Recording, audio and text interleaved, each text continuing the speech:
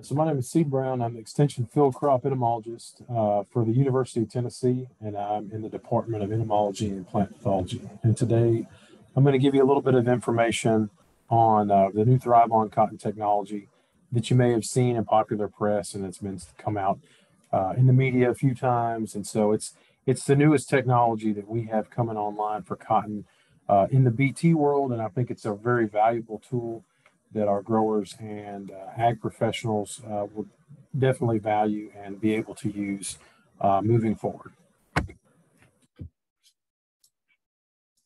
So something I want to start also talk about is that we have a new UT Institute of Agriculture Remind system that we set up here at the West Tennessee Research and Extension Center in Jackson, although you don't have to be in Jackson to sign up for it. What it is basically it's a text-based messaging system that allows us specialists, myself, Dr. Larry Steckel, Dr. Tyson Raper, any of us to basically get information to y'all that quickly and comes in the form of a text message. And so what this does is allows us ways to send you if something's coming up, especially when the entomology world, when I see something like moth flights or any kind of other situation that may be coming up, whether we have control of plant bugs or thrips resistance, what I can do is I'll send it to the UT Cotton Remind text message thread. And so really it's free. If you have children, you're probably familiar with this already. So all you have to do is send a text to 81010. And in the text message, just put at UT Cotton or at UT Soybean, UT Wheat or corn. What it does, it signs you up for crop specific, just news alerts and things that, like I'll send out Scout School information for my at UT soybeans, for the UT cotton when I sent out Cotton Scout School, when it was, where, location, time. So it's really a good way for us to get information to y'all as specialists. And it's something that comes in the form of a text message. So you can go back and find it. It's searchable. You can see it in a text thread. And it's a really good way for us to be able to get information to y'all in the form of a text. So we're not going to send you a book or send you a whole lot of more information than you need. This is something that really has had a lot of great feedback here in Tennessee. And so hopefully, if this is something that interests you, please sign up, and we'll be happy to chat with you on it and move forward. All right. So getting in the presentation. So this year, in 2022 has been a very difficult year for cotton growers with thrips control. And so where this product shines is going to be on thrips. And so kind of a little background on ThryvOn. ThryvOn is a new BT gene that Bayer has developed and put into cotton. And so we found thrips control on really by accident. It's originally designed for tarnished plant bugs, but after going through our evaluations here at the academic level, we started seeing that ThryvOn was taking no thrips damage. It was extremely, thrips resistant. It seemed to be where we didn't get a whole lot of thrips injury on this cotton. And so what come to find out that actually the BT gene that is in the ThryvOn cotton actually has some activity on thrips. And as an entomologist, I don't use this term very often, but it is a silver bullet on thrips. I mean, it is something that I rarely wouldn't think I'd say this in my career, but as of what we've seen right now, it is a silver bullet on thrips that we see in the Mid-South. And we've looked at this technology for several years. I've looked at it for 5 years. Some of my colleagues have looked at it for longer than that. And we see the same results over and over again, where we see just very, very good performance against thrips damage in ThryvOn. And so you can see here on the right-hand side, this is going to be cotton with a normal seed treatment, has not been sprayed for thrips. This is ThryvOn on the left-hand side with a seed treatment that has nothing else done to it. No foliar applications, no nothing. And this is taken in the same field. And so just a little bit about this field, when we do our thrips counts in it, we were finding roughly over 300 thrips per 5 plants. And so of those, 250 of them were immatures. So the adults have come in, they've mated, they've laid eggs, and this cotton is absolutely just getting completely destroyed by these thrips. And the damage is very evident here, as you can see on these plants. And so Whereas you look at towards the left-hand side, the ThryvOn cotton looks good, that those leaves almost are blemish-free, and we see a lot of just yield preservation and good yield potential, as well as relative maturity preservation with the ThryvOn. So looking at the thrips distribution, and so a lot of the data that I'm going to be presenting was generated by Dr. Scott Graham and Dr. Scott Stewart at the University of Tennessee. And so I borrowed a lot of their data. And so I will be presenting that today. Hopefully, I said I'm new to Tennessee and I haven't generated my own ThryvOn data as of yet, but these two are, have done a lot of the groundbreaking work when it came to ThryvOn control and our ThryvOn, the benefits, and they've done a very good job at presenting this data. And so they were gracious enough to let me, borrow their data and present it so I can give y'all basically the background and what you can expect out of ThryvOn in the future. And so, what we see here is the breakdown of the thrips, species in ThryvOn versus non-ThryvOn. Overwhelmingly, and it's what we see in cotton, is tobacco thrips. Where you have the BT genes here on the right, where it says BT, that's going to be ThryvOn. Where it says none, that's non-ThryvOn. And so this is over 4 tests at 2 locations. And this is going to be at Milan and Jackson. And so, overwhelmingly 76% in both tests were tobacco thrips. And that's normally to be expected in the Mid-South. I mean, that's what we see in Tennessee. Primarily, the thrips that infest our cotton are going to be tobacco. You see soybean thrips occasionally, but they're very, very, very small minority of what infest our cotton. And so realistically, I mean, these are going to be the biggest ones that we see are tobacco thrips. And that really doesn't change on ThryvOn. But what does change is the amount of thrips and the number of thrips that we see on ThryvOn. And so you've got 2 leaf stage cotton here on the left and 3.5 leaf stage cotton on the right. And so really, if you look at the bottom, it says trait. So this is going to be ThryvOn with a seed treatment. This is going from left to right. This is ThryvOn with no seed treatment, no ThryvOn with a seed treatment, so just your regular cotton, and then no ThryvOn and no seed treatment. And so where we see, even at the 2-leaf stage and the 3-leaf stage, the insecticide seed treatment or the IST is performing very well. I mean, it's keeping thrips numbers down. We're only running roughly 20 thrips per 5 plants. So that's a low number of thrips. But where we don't have traits and where we don't have seed treatments, we have significantly higher numbers of thrips, which is to be expected. I mean, so we're going to see a lot of thrips. But what's really the kind of the telling case here is where we have the trait only. In both at the 2-leaf and the 3-leaf stage, we, even without an IST, we still see a significant reduction in thrips. And so, when we add an insecticide seed treatment to ThryvOn, it does pick up performance some, but at the same time, I mean, we don't have to have the insecticide seed treatment to get good performance out of ThryvOn. So much so that we as entomologists across the Mid-South we don't really even recommend a seed treatment on ThryvOn cotton because we don't need it. I mean, the thrips that are there don't do enough damage to really warrant even an overtreatment. And so the insecticide seed treatment on ThryvOn is not necessary. And that's something that we're really starting to see and find out about ThryvOn is these thrips really aren't, it's more of a repellency. It's not a direct mortality, but it more of they feed, they don't like what they taste, and they fly on. And what that does is when they don't like where they are, they're not going to mate and lay eggs, and you're not going to see the huge amounts of damage that you saw in that previous picture. And so where the thrips don't colonize the cotton, we don't see the damage. All right, so this is moving on to injury ratings. So kind of the same scales and same treatments. Where we have trait only, I mean, this is typically when we rate thrips, it's on a 1 to 5 scale. 0 to 1 is almost a perfect plant. And so there's no damage. 5 is dead. Where you need to make a foliar application is a 3. And so where we have trait only, I mean, it's less than 1. So that plant is almost, blemish free, kind of like what I showed you, pretty much perfect. Where you add an IST to it, it just gets a little bit better. In reality, cotton plants that are below 1 are absolutely, there's no reason to make a foliar overtreatment, and they're not going to see any yield loss. It's really, or relative maturity loss. So the ThryvOn is protecting our yield in when it comes to damage as well. Okay, so looking at really kind of where the rubber meets the road with yield. And so this is what Dr. Graham and Stewart had saw is that, you know, where they use ThryvOn, and this is pounds of seed cotton. So where they use ThryvOn with an insecticide seed treatment versus where they use ThryvOn with no seed treatment, we didn't see a significant difference. Where they used a seed treatment for non-ThryvOn, this non-BT-IST, you know, we didn't really see a big difference in yield between these three treatments.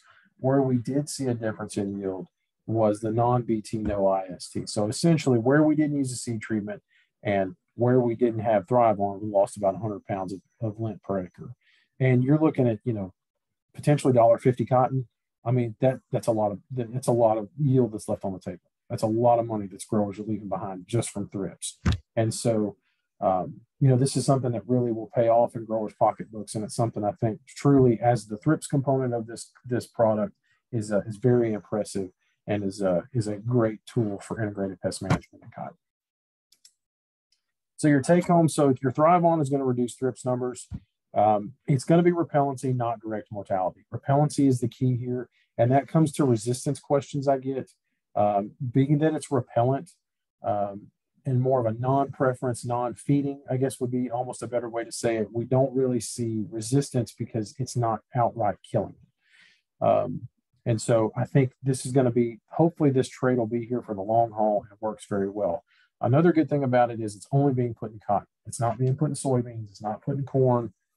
Any of these other crops that use transgenic compounds, it's not going to be put in that. It's only going to be utilized in cotton, which is good. So we're not exposing all of the tobacco thrips populations to essentially this compound in unnecessary applications in like corn and soybeans.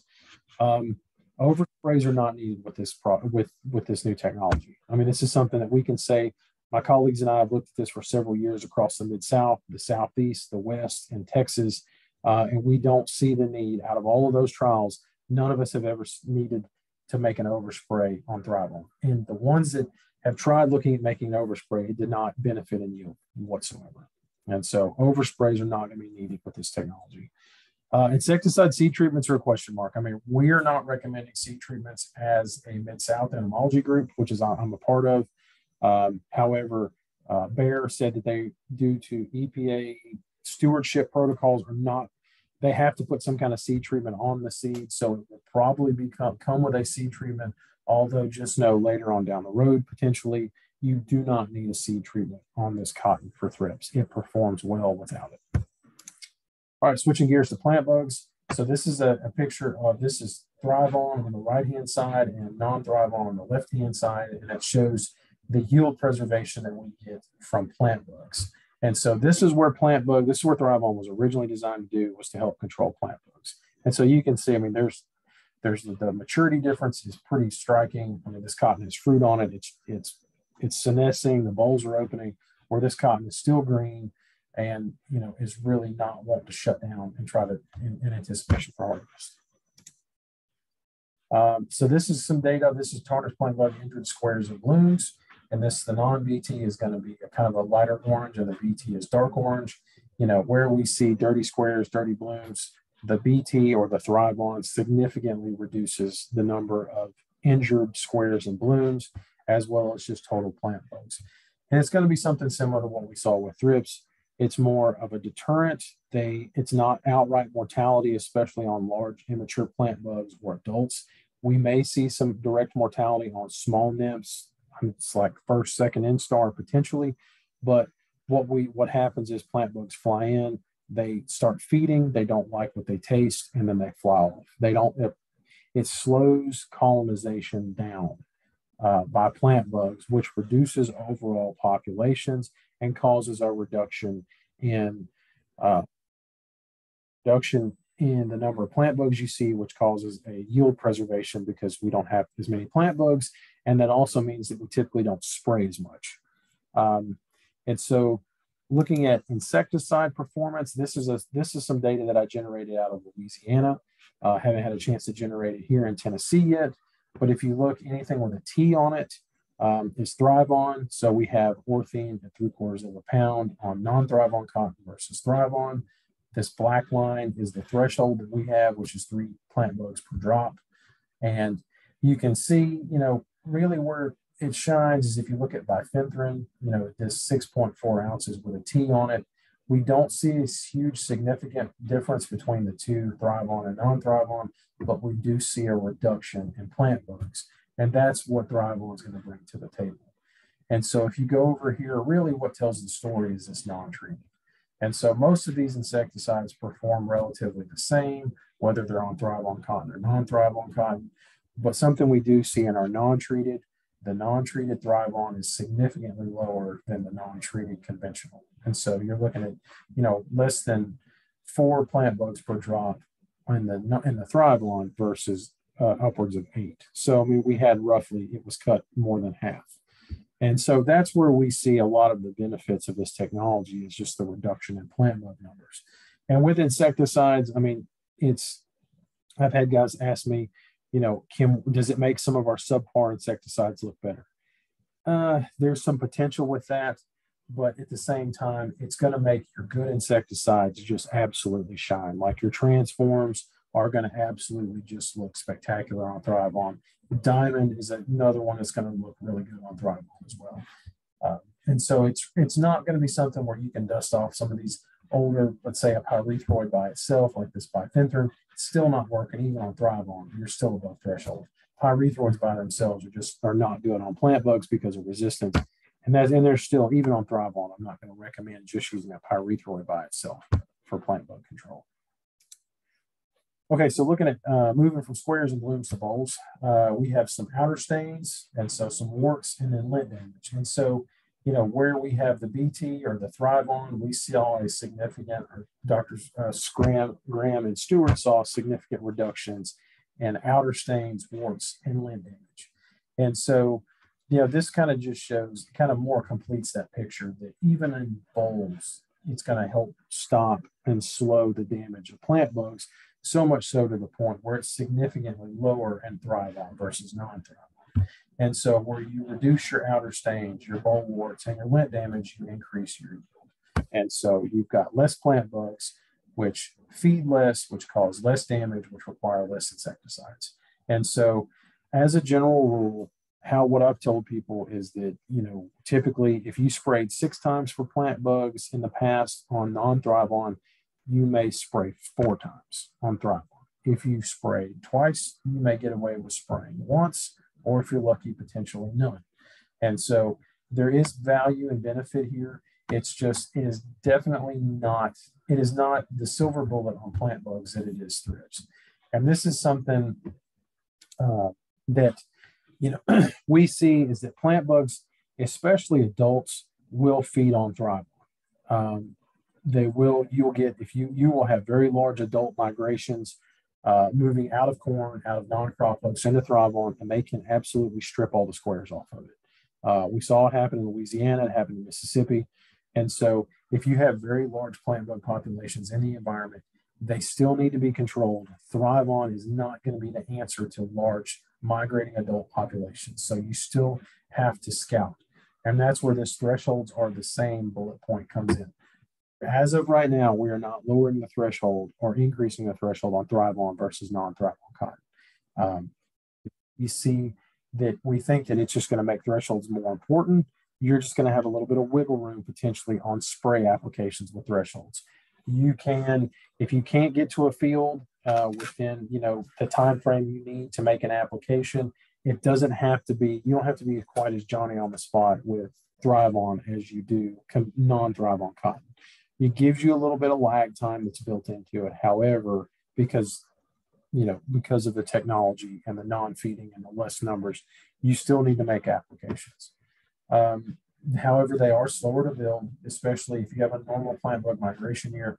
They typically are going to be slower to build and thrive on cotton. However, they can and will build the thresholds.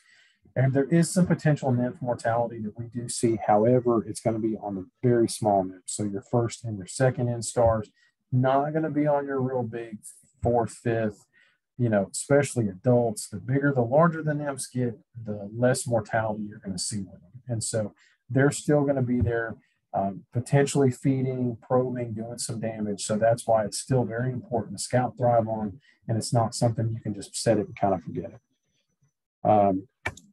That's what I've got. So I'm based out of the West Tennessee Research and Education Center in Jackson. This is my cell phone number. So if you please feel free to call me if you have any questions or concerns with cotton or field crops, anything moving forward. This is my email address. Feel free to email me if you if you have any concerns or if you have any questions about anything I've presented or just field crops in general in Tennessee or the Mid-South, and I will be happy to help you in any way I can. Thank you.